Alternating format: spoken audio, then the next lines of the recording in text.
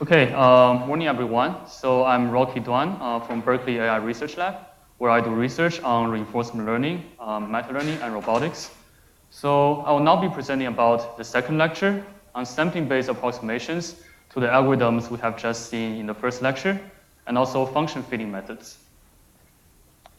So as a quick recap of what we just seen in the first lecture, we have looked at the problem setup of optimal control, where we are given a Markov decision process, which consists of a state space S, an action space A, a transition function P, a reward function R, a discount gamma, and also a horizon H. So here gamma is a real number between 0 and 1, and H can either be finite or infinite. And the goal is to find the optimal policy, pi star, which maximizes the expected sum of our rewards, the discounted rewards. And we have seen exact methods for solving this optimal policy, including value iteration and policy iteration. So both of those are iterative methods, which apply some formula to our current estimate of either the state values or the current policy, and to improve them. And they're both guaranteed to converge to the desired value that we want. So those methods are applicable when we have access to the underlying dynamics of the environment. And there's also another underlying assumption, which is that the total number of states and actions cannot be too large, so that we can store all the Q values or the entire policy into a table, which we can conveniently look up when we want to execute the policy.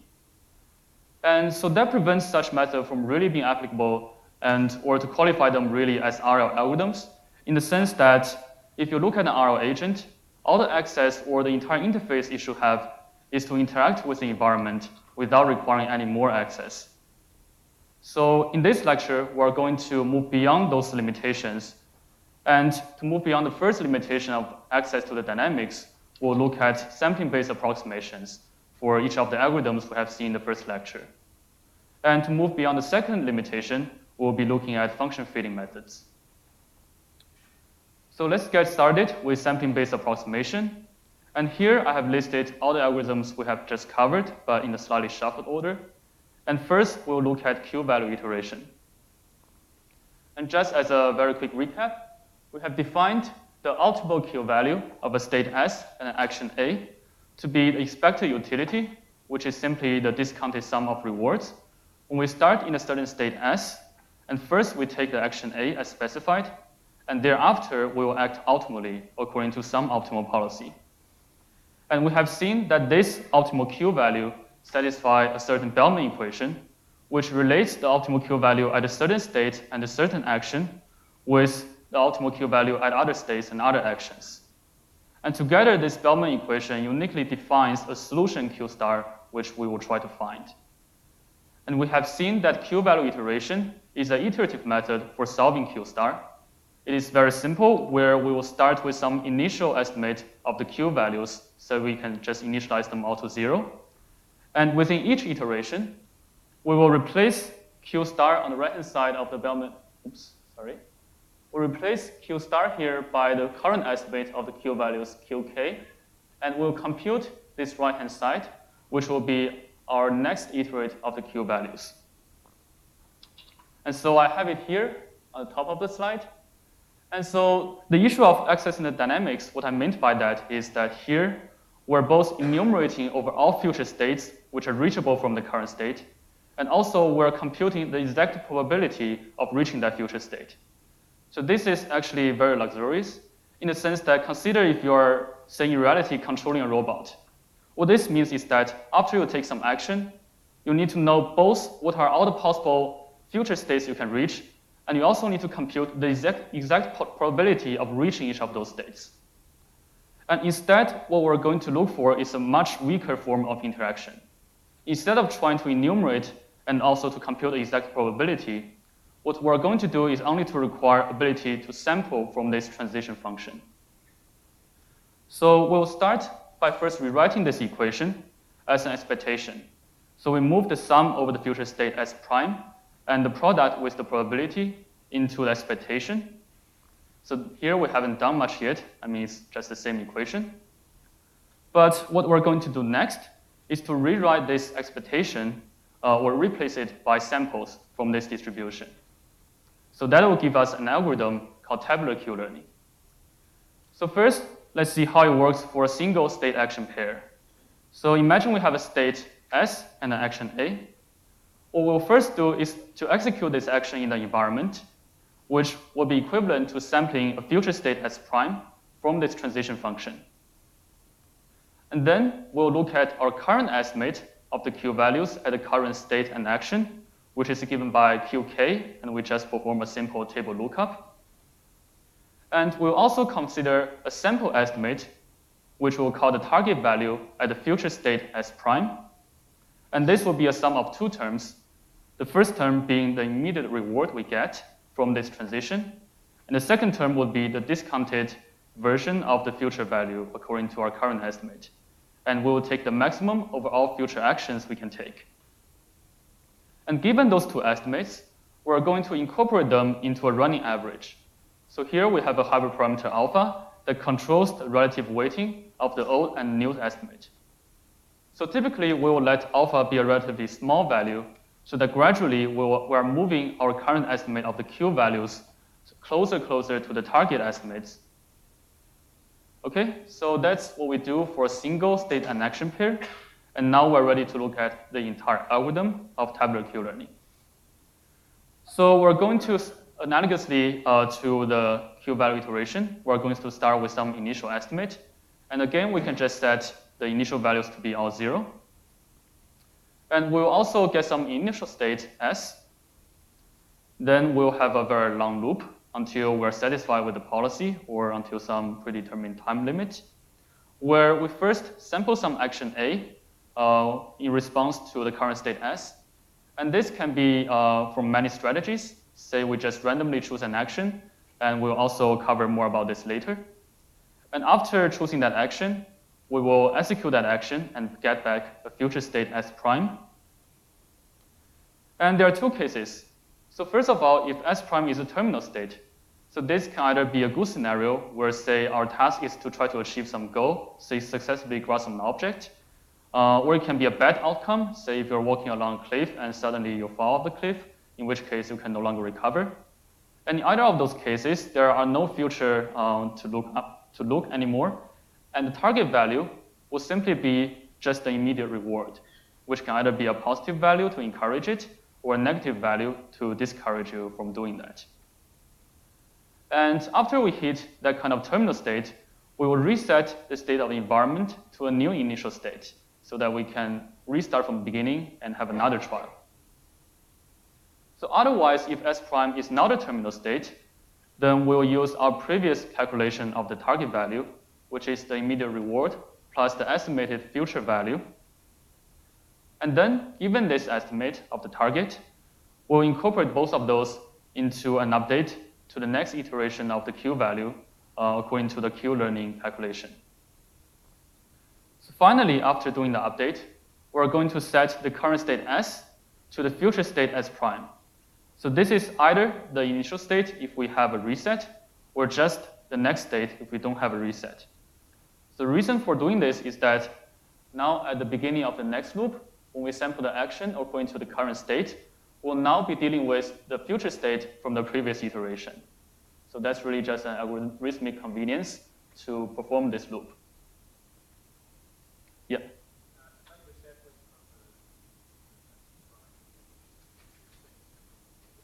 Yeah, that's a very good question. So here you can basically consider that there are two sampling processes going on. One is that we will have some strategy to choose the action, which can be a sampling process, so the policy can be stochastic. And also, when we choose the next state, it can either be a deterministic or a stochastic transition. So that is conditioned on the current state and action we choose, then we might sample a next state. So those are two separate sampling processes. Okay, yeah.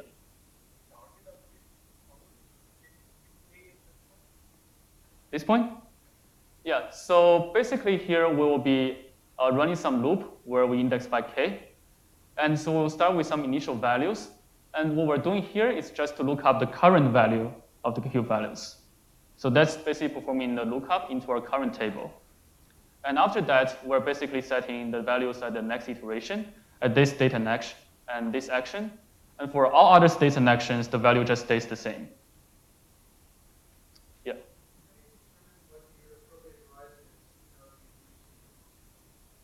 Yeah, so that's also a good question.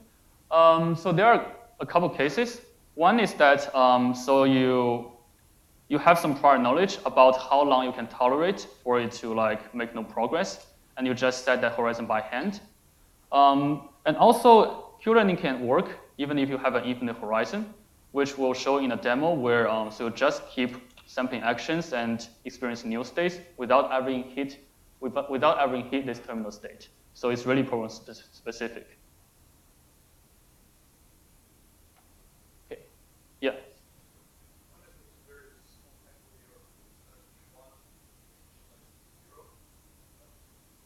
Yeah, that's a nice catch. So yeah, small type over here.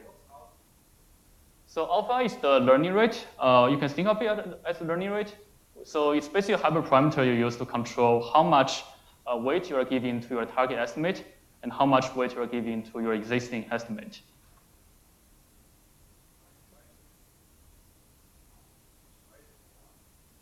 Yeah, that's actually a good question. So imagine that, sorry?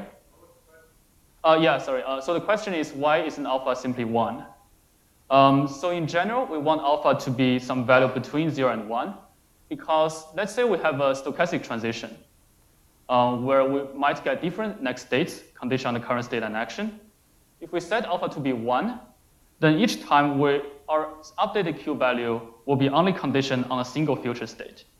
But in practice, we want it to be an average of all the possible future outcomes we might encounter.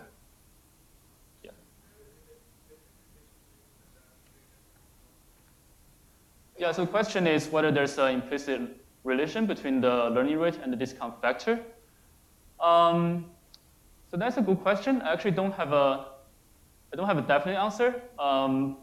But I think you are going to see that in practice, like if you change the discount factor, then the optimal learning rate for it to converge might also change. Yeah.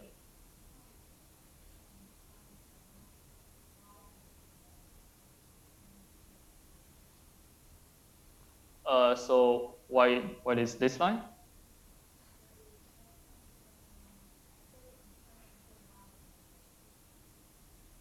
Sorry, what's the last part of the question? Mm-hmm.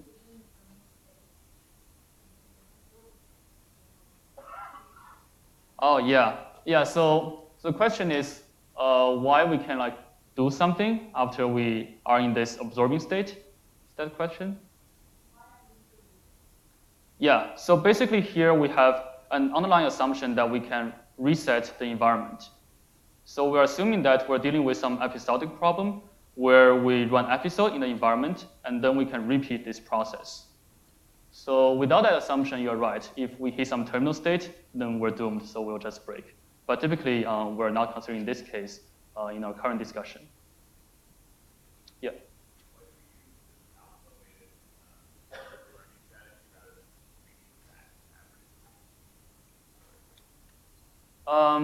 Yeah, so actually, so the question is, why are we doing this running average instead of the exact average?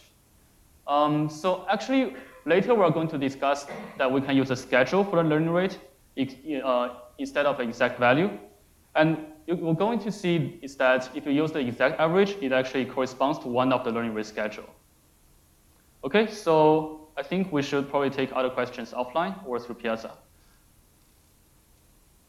So, okay, so what I've just said is that we can have many different strategies for choosing this action A. So I've said something simple, which is we can simply choose actions randomly, but there are also other strategies. So one benefit of choosing actions randomly is that it ensures that you eventually cover every state and every action. However, what you might not favor is that in some cases, you'll hit the good state with a very low probability, because most of the time you are just doing very bad actions, but eventually you want to learn about the Q values at the good states.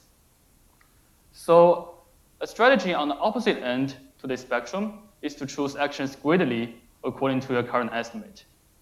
So this might make sense at later stages of training, where your current estimate of the Q values are already almost perfect. Then if you choose action greedily, then you are choosing good actions most of the time. However, during the initial phase of learning, this can lead you to have insufficient exploration at some other regions in the state and action space. So imagine there are two strategies you can go about one problem. One strategy where you get lucky and you have good initial exploration, and you have some idea about what the Q values are. So after you update the Q values, you are more and more inclined to take those actions leading to this particular strategy. But imagine that this alternative strategy can actually lead you to a better outcome, but your initial value for the Q values are actually bad. So if you only choose actions greedily, you will never explore this alternative strategy, and you will miss the optimal policy in this problem. So it seems like neither of those two strategies are perfect, and what we really want is to trade off between exploring enough and also exploiting our current knowledge of the Q values. So this is actually a very challenging problem if you want to solve it in the general case, but there's a simple heuristic that often works sufficiently well, and that's called epsilon greedy. So in this strategy, we will choose a random action with probability epsilon, and otherwise, with probability 1 minus epsilon, we will choose the action greedily according to our current estimate. And typically, during the phase of learning, we will start with a large value of epsilon. So initially, we will be mostly exploring randomly. And as learning progresses, we will decrease this epsilon so that you are relying more and more on your current estimate of the Q values.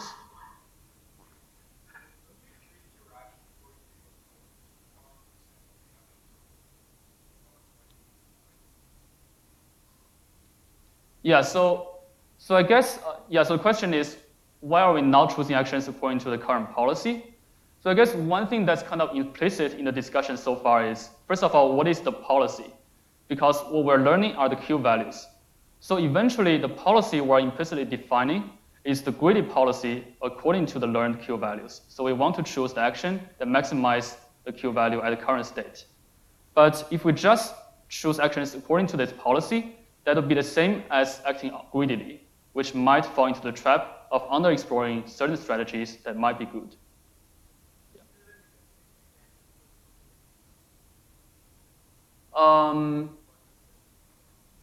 So the question is there some like definite mechanism for choosing epsilon? So in general, it's very challenging to try to find the optimal scheme for choosing epsilon.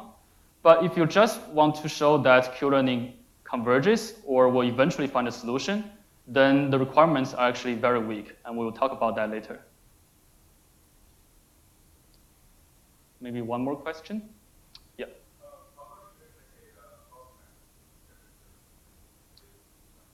Yeah, that's a good question. So the question is, instead of choosing random actions, can we still have an alternative trade-off between acting greedily and completely random by having some kind of temperature and just choose the actions through a softmax function? So basically sampling each action where the probability is proportional to the exponential of the Q values. So that's definitely possible. So you might need a more clever schedule of how you adjust the temperature so that some conditions which we will see later still holds. Okay, so I guess let's move on for now. Yeah, sir. Oh, yeah.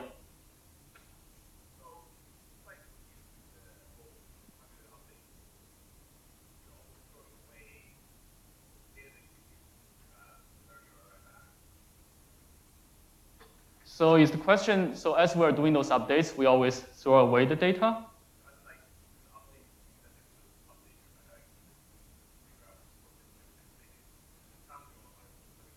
Yeah, that's a very good question. So the question is, as we experience those samples, can we use those to construct an estimate of what the transition function looks like?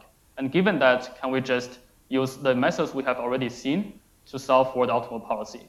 So that is actually a complete topic, which is called model-based RL, where you're trying to construct an approximate model of the environment, and then to use planning-based techniques to solve for that. So there will be a lecture tomorrow on that specific topic.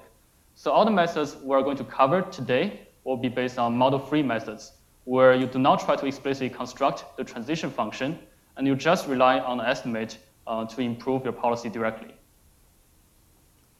Okay, so we'll need to take other questions offline. So yeah, so we have talked a lot about the tabular Q-learning method, and I'm sure some of you might be wondering, like, does this work at all? So there are two angles we can go about answering this question. And the first angle is from a theoretical point of view, to try to say, are there some guarantees we can give to Q-learning?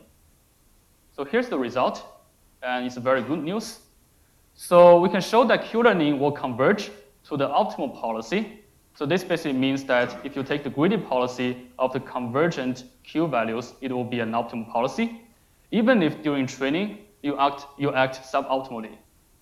And what I mean is you can really act very suboptimally, even if you choose every action randomly. So of course, there are still some caveats, so some conditions under which this actually holds. So here are the caveats. So first, you have to explore enough. So this basically rules out the case where you are only choosing actions greedily.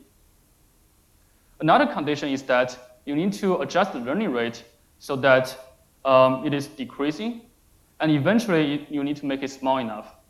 Because what can happen otherwise is to say if you have a constant learning rate, and if your transition function is stochastic, then your Q values can oscillate between some values and never converge. And finally, you can also not decrease it too quickly, otherwise you will converge, but you will converge to the wrong values.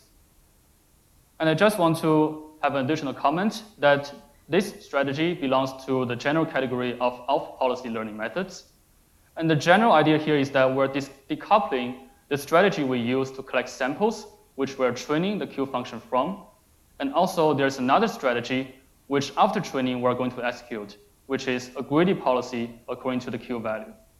So although we're collecting samples according to a different policy or different strategy, we're essentially learning about a different policy. And that's why this is called off-policy learning. So those caveats are still kind of in loose terms, and we can put them into stricter technical requirements. So the first requirements corresponding to the condition that we need to explore enough is the statement that you need to visit all actions and states infinitely often. So in practice, this is a very loose constraint. And so even if you choose actions randomly, this is still satisfied. And alternatively, if you have some schedule like a softmax-based exploration, as long as you choose temperatures appropriately so that this condition still holds, Q-learning is still guaranteed to converge. Another condition is on the schedule of which you update the learning rate. And there are two conditions. So here we'll denote the learning rate alpha t for a certain state S and an action A to be this quantity. And of course, in general, you can just have a uniform learning rate at a certain time step across all states and actions. And the condition is that over all times, the sum of all the learning rates should be infinite. So this means that your learning rate should not decrease too fast. And the second condition is that if you have the sum of the squares of all the learning rate, it should be finite. So this might seem like some very weird conditions, but you can satisfy it pretty easily by having the learning rate be proportional or inverse proportional to the time step. And to go back to an earlier question, if instead of considering the running average, you consider the exact average, where if you write out the running version of that, it basically corresponds to a running average where the alpha decays according to an inverse proportional rule. So actually, that exactly satisfies those two conditions.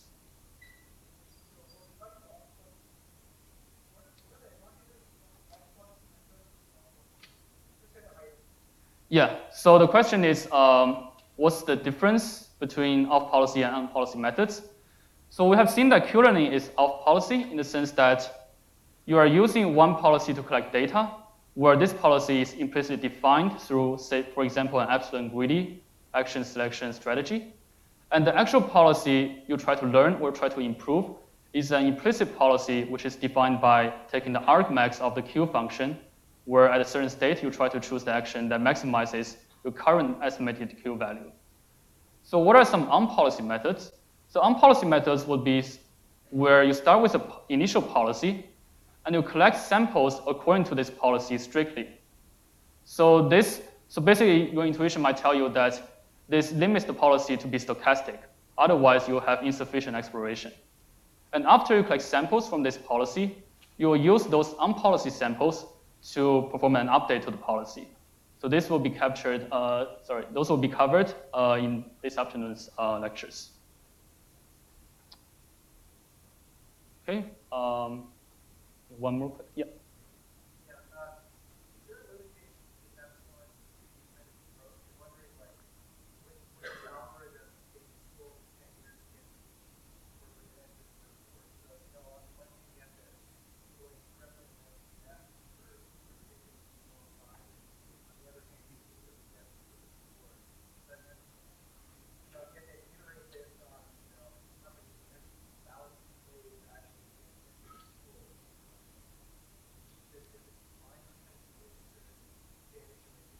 Mm-hmm.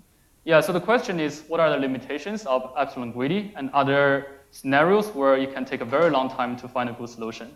The answer is definitely yes. And also, you can construct very simple pathological cases where epsilon greedy will take exponentially longer time to explore compared to an optimal algorithm, which might have some other limitations. Yeah, so the problem of exploration is actually one of the central challenges in reinforcement learning. So I probably won't be able to answer that question in full detail within this lecture, but we'll get to some of that aspect in later lectures and also maybe in some of the visionary lectures. Sorry.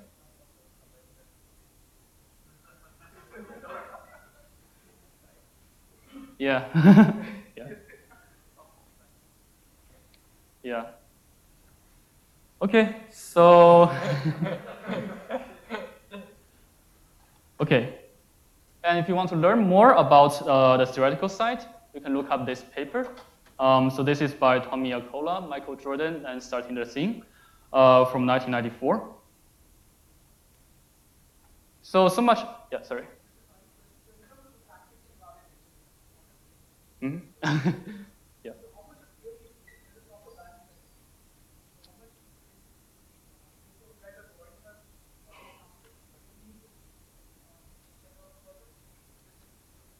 Yeah, that's a good question. So I think, yeah, in general, like theory might not exactly match practice, and in general, they can be like very far apart. For example, people have known that epsilon greedy can be bad in certain bad cases, or we know that epsilon greedy works very well for many Atari games, which can achieve superhuman performance. So I guess in practice, it's really a question of the specific problem you are dealing with, and as you gain better intuition about reinforcement learning by, say, working through some of the lab exercises provided by this bootcamp, you should gain a better intuition about in which of those cases does a certain exploration strategy will that suffice for this problem versus otherwise.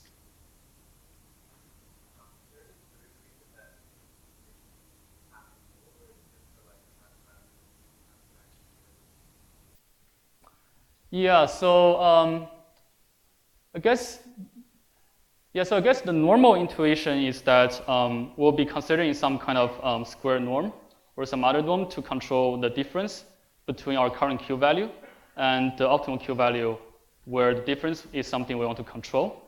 And that's where all those learning rates come in.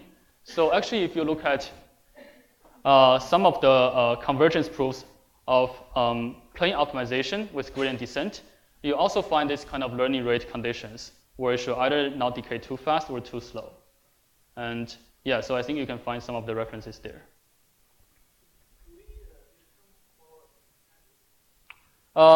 Yeah, so the question is, does epsilon need to follow the same schedule?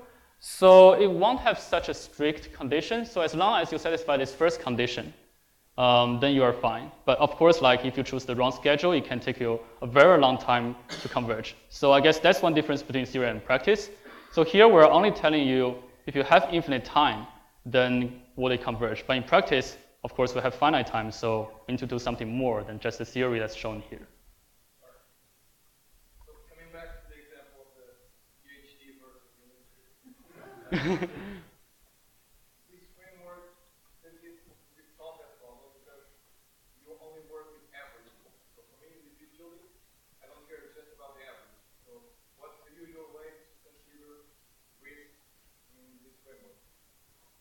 Yeah, so I guess one distinctive feature of life is that there's no way to really reset.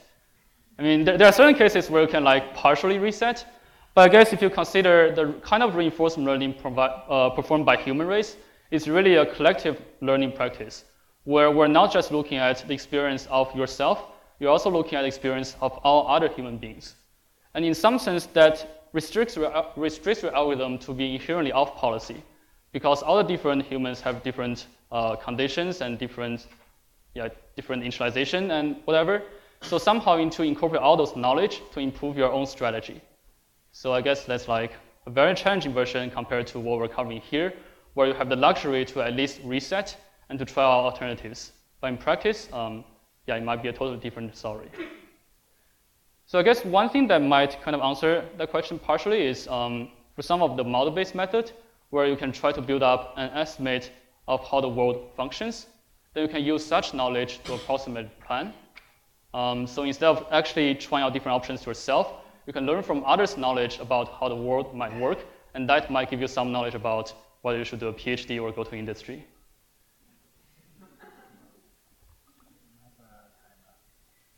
Okay, so unfortunately, we might need to take other questions offline. So actually, so I want to show some demos, so that's enough for the theory so far. So here we have a first demo, which is the grid world example we have seen in the first lecture.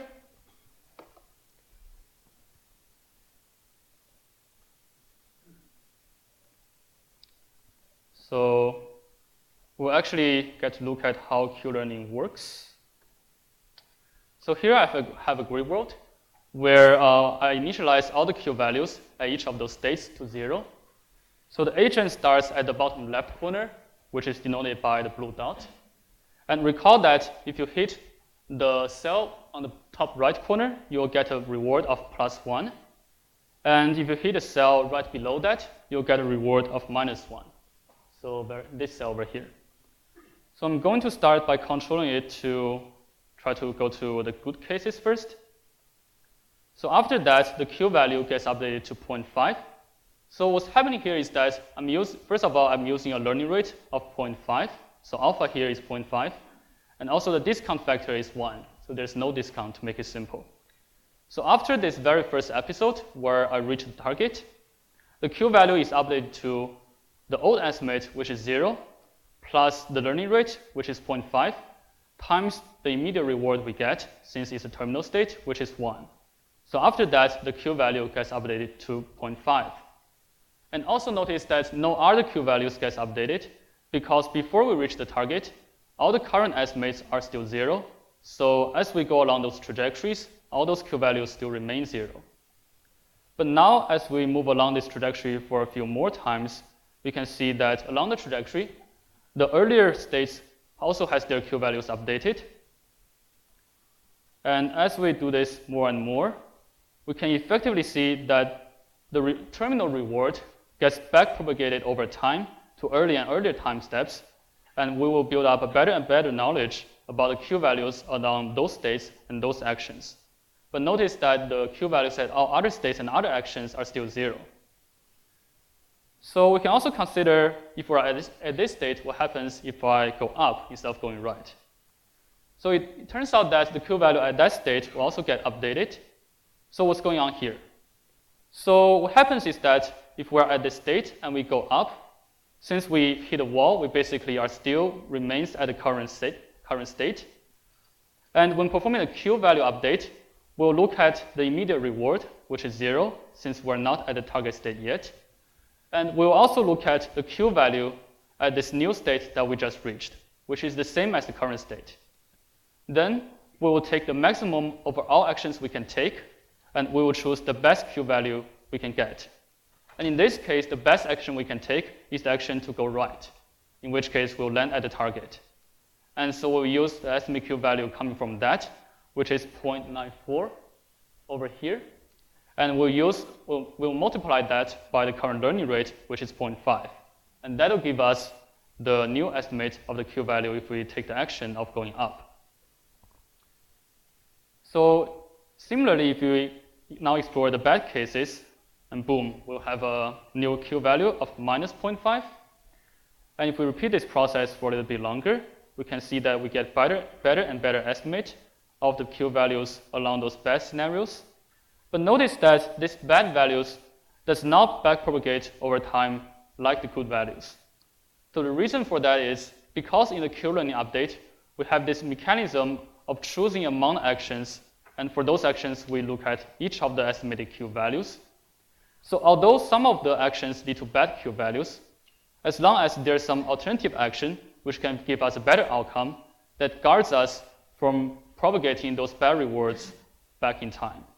So that's because inherently we're learning about the optimal strategy we can use in this game. So that's so much for this example. And let's look at another one.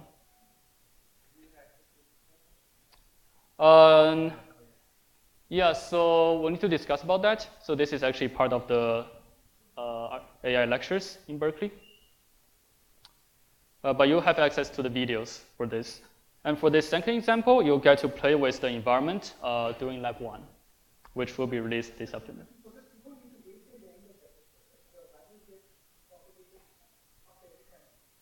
Yeah, so here I'm performing one step of Q-learning after every time step. Okay, so let's look at another demo where we have a planar robot. So unfortunately, I don't think I can zoom up, but hopefully you can see a robot over here. So basically, here we have a state space consisting of 2 dimensions. The first one is the angle between the body, which is this box over here, and the first link, and we'll call this the arm angle. And the second state dimension is the angle between the first link and the second link. So we'll call that the hand angle. So here we're dealing with a continuous state space, so we cannot immediately apply tabular Q-learning. But what we can do is we can discretize the state space. So in this particular example, we're discretizing the arm angle into 9 bins and the hand angle into 16 bins.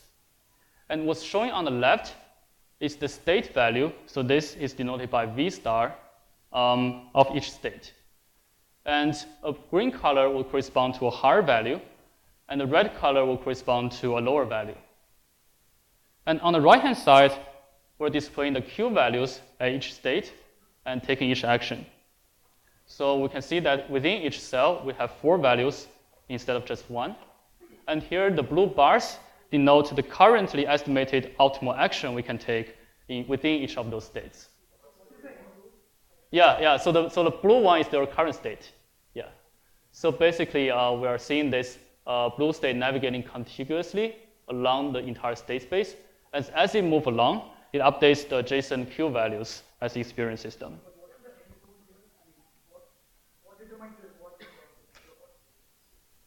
The reward, yeah, so the reward of the robot is the distance that you travel forward. So here the task is to try to make it move forward as quickly as possible.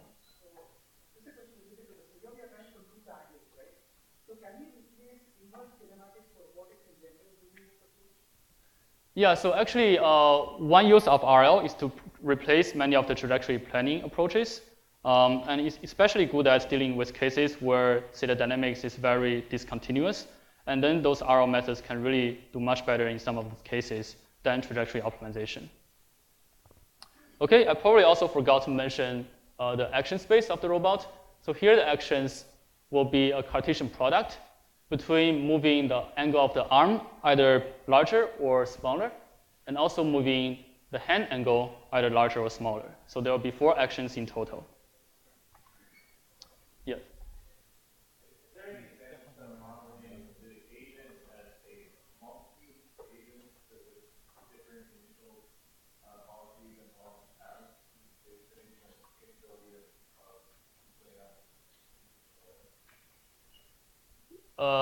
Yeah, sorry, we probably need to take that question offline. Yeah, sorry about that. Okay, so I guess we're kind of running out of time, so I'll fast forward this for a while and just comment that as we fast forward for 2 million time steps, we now get this much better looking Q values. And so right now we are still pretty much randomly exploring, but if we shrink the epsilon, we'll now see that the robot can move forward with a much more consistent motion. And you can also see that within the state space, we're kind of looping through a very small region within the state space. And that is a very simple strategy that is actually performing. So you'll get to play more with this in your first lab. So just watch out for that.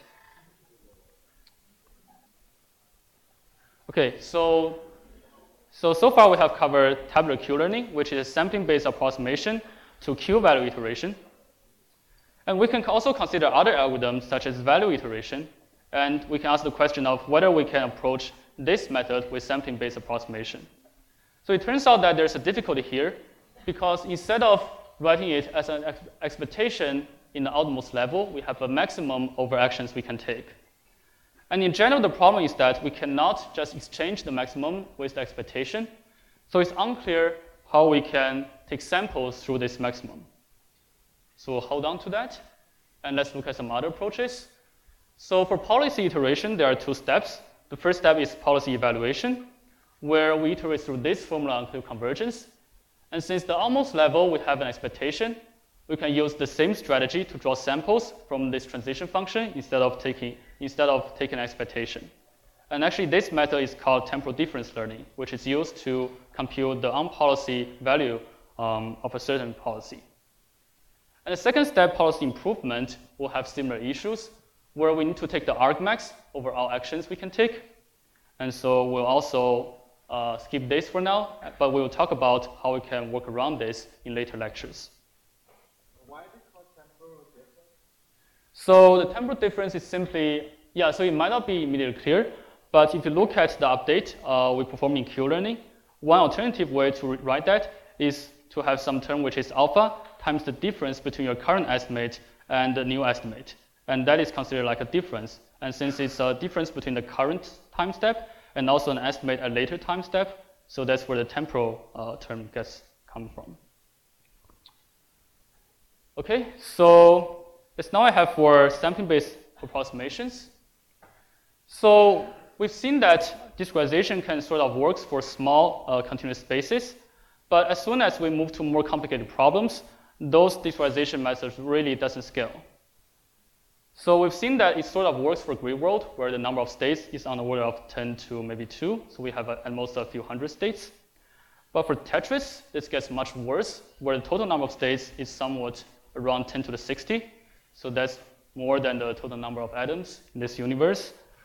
And it's even worse for Atari. Either use a RAM representation or a pixel representation. It's just beyond possible. And similarly for continuous environments, if we use a crude approximation where we have 10 bins for both of those dimensions, it's on the order of 100 states. But for a slightly more complicated robot with a few joints, and with the same discretization scheme, this number moves up to 10 to the 10th, so it's about 10 billion states. So if you're Google, you can probably do that, but for even more complicated robot like the humanoid, you now have the number of states on the order of 10 to the 100. So even Google won't be able to do it. So we need to do something more. And the central idea here, or the central problem with basic Q learning, is that we're always using a table of Q values. And each time when we want to perform an update, or we want to consider what to do in a new state, we just look up this table. This requires the state to exactly match what you've seen during training or in your prior experience. But in practice, we never really encounter the same state twice. Just as the old saying goes, you never enter into the same river twice. And in practice, your robot or your game never really encounter the same state as soon as you get this kind of combinatorially rich behaviors. And to resolve this issue, what we need to do is to generalize. What we want to do is to learn from a small number of training examples and to generalize those knowledge to new states, but similar states. So this has been a very fundamental idea in supervised learning, and it is at least equally, if not more important, in reinforced learning. So we're going to look at one version of this algorithm called approximate Q learning, where instead of a table, we'll represent the Q function as a parameterized version, which we'll call Q theta as A. So instead of performing a table lookup, we'll compute this function when given the state and action as input, and that'll be our current estimated Q value. So this can be a very simple form, such as a linear function among some of the features we can define by hand. So say f0 up to fn are the hand-designed feature functions, and the coefficients are theta 0 through theta n. So now the total number of parameters gets reduced to n plus 1. We can also consider using a much more richer form of representation, such as a complicated neural network. So what will be the learning rule for approximate Q-learning? We'll still use the same definition of target values, except that instead of having the estimate be a table lookup, we'll use our current parameter value theta k to drive the computation of the target value. After we obtain the target value, we'll perform a gradient update on the theta with respect to a square loss between the currently estimated Q value of the current state in action and the target value. And we'll evaluate this gradient at the current theta value. So on surface, this seems kind of different from what we did before to tabular Q-learning, but actually they are essentially the same thing. And in some sense, the tabular Q-learning is a special case of approximate Q-learning in the following sense. So imagine that we can define a very non-generalizing theta value, which is a vector, which is a matrix with S rows and a number of columns. And here, to compute the value of Q at a specific state and action, we're going to essentially perform a table lookup into theta. And so let's consider the gradient when we have this particular parameterization. So the gradient is with respect to this square loss, and we can replace it with our definition here. So we have the difference between theta SA and the target value at the future state. And if we evaluate the gradient with respect to the parameter value at this state in action, we're going to get just the difference between the theta value and the target. And if we plug this in, if we plug this into the gradient update, what we're going to get is a formula like this. And if we rewrite this formula, we're going to get 1 minus alpha times the previous value of theta SA plus alpha times the new target value. And if you now compare this to the tabular Q-learning update, you can see that they're really the same thing with slightly different notations. So in practice, this can work quite well. And with some attempt at hand engineering the features, so here we can define 22 hand-engineered features for a Tetris game, which effectively compresses the representation of the Q function from 10 to the 60 parameters down to 22 parameters. And if you use an effective R algorithm, you can achieve superhuman performance on this game. Yeah.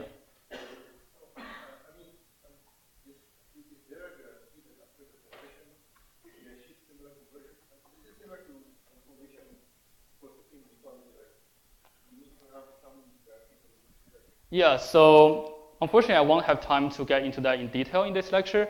So the bad news is, in general, this is not guaranteed to converge.